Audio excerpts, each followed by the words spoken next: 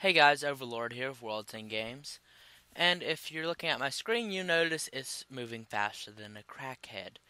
The reason for this video is at 8 times speed. Why? Because it's over an hour long. It's basically my attempt at a tutorial on how to dock, but this particular instance took me longer than what you might expect.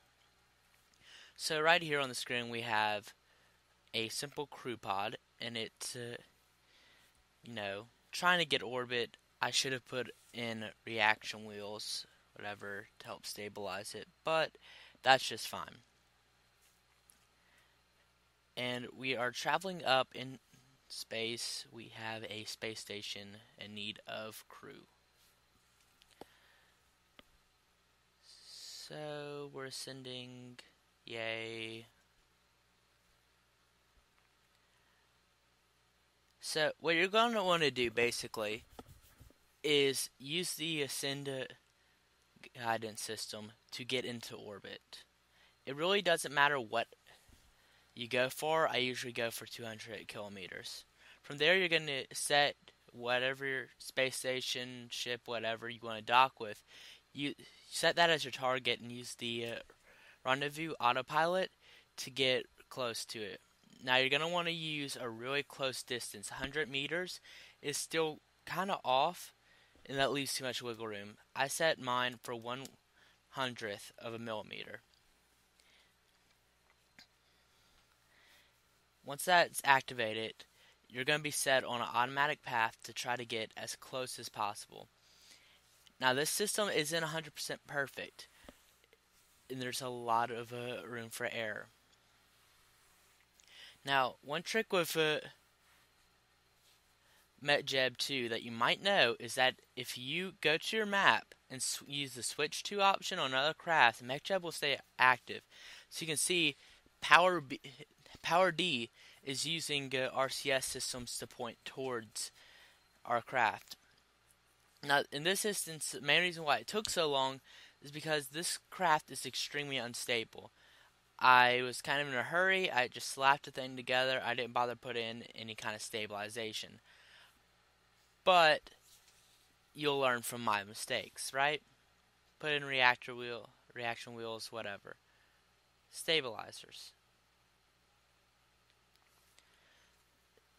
So what you're going to want to do is go to the other one, set to your main ship that you like this one now, and set it to face towards the target. It's very basic, but extremely important, and you would use the smart ass system for that. That's pretty basic Mechjeb, but it does help a lot, especially when you dock successfully. So once you do this, and once you do get close enough, like we are in this part of the video, use the docking autopilot.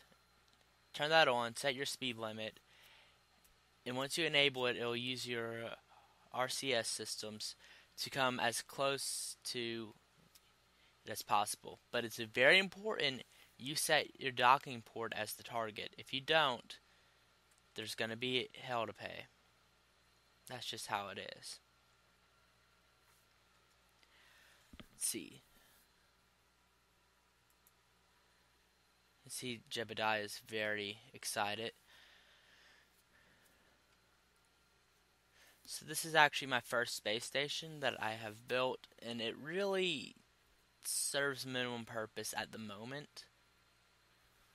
But I'm hoping to eventually use it kind of as a dry dock.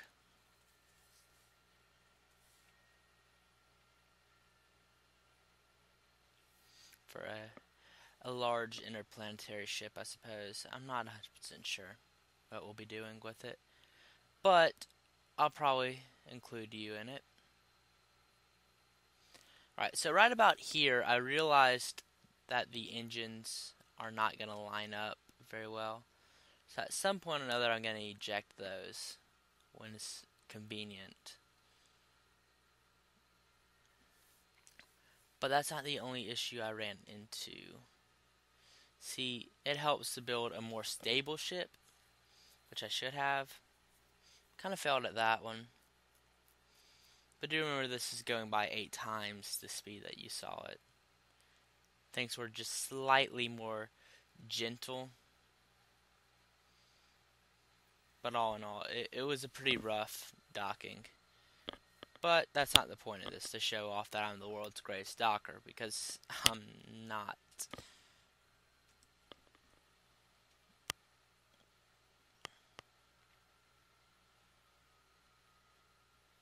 Yeah, so there goes the engines. They'll float around for a while. Eventually everything just gets lined up.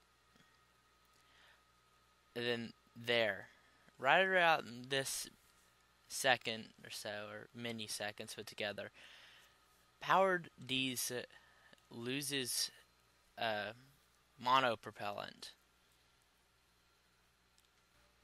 Right, so now it's begun docking. So, yeah. Well,